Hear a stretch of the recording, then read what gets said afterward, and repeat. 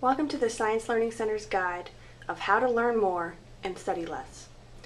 This guide is based on 6 rules.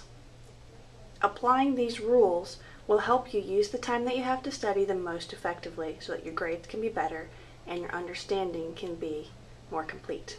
So let's get started with the first rule. Rule 1. Time spent studying does not equal learning. If you're not studying in a way that maximizes your efforts, you're really wasting time. So, the question is, how do you study in such a way as to maximize your efforts? Well, that's what we're going to talk about now.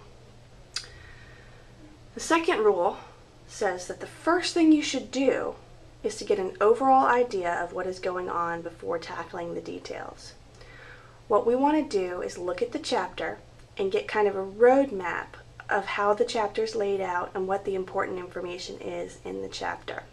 So how do we do that? Well, what we're going to do is we're going to look through the first chapter of the Bio 107 textbook, and I'm going to point out, as I look through that, what you need to be paying attention to as you read that chapter. Basically, we're going to be looking at headings, bold words, and anything that's emphasized in the text. So let's get started.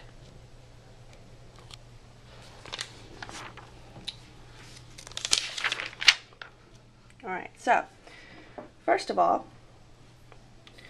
in this chapter, you're going to see that there are some key concepts that are written.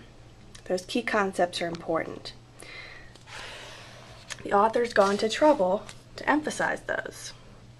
So those concepts are that themes connect the concepts of biology, evolution accounts for the unity and diversity of life, and scientists use 2 main forms of inquiry in their study of nature. So what I'm going to do is I'm going to start writing down everything that's emphasized in the text. I'm not going to read the entire chapter. I'm not going to read a section of the chapter. All I'm going to do is write down the headings. So I'm going to be writing down this heading. And as I'm scanning the text, I'm looking for bold words. There's one. Evolution, I'm going to write that down. Here's another one. Biology, I'm going to write that down.